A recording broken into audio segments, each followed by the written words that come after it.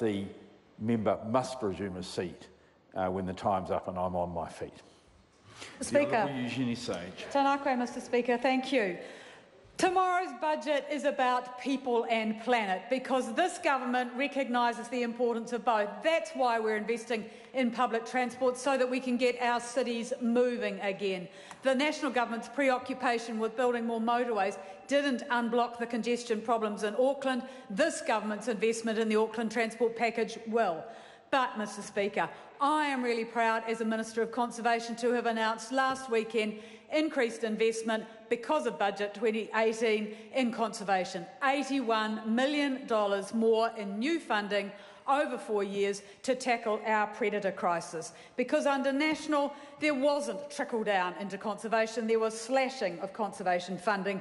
This government, as part of its plan to rebuild the public sector, to invest in people and planet, is significantly increasing the resources that are available for the department for the first time to do ongoing predator control on a landscape scale and plan for that. Under National, the Department of Conservation was only able to do 200,000 hectares of predator control on an ongoing basis. It had to go cap in hand to government each time there was a predator crisis in a mast year to get some more funding.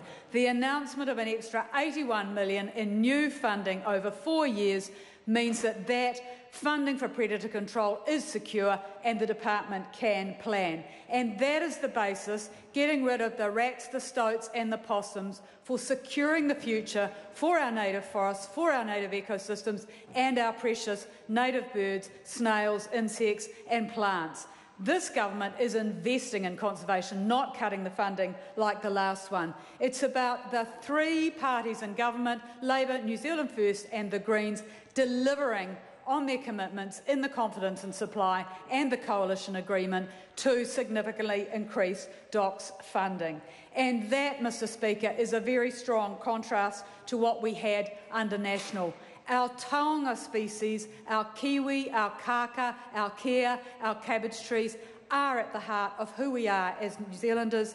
They and our natural landscapes are what draws visitors here, the basis of our #1 export industry, the basis of our primary production sector.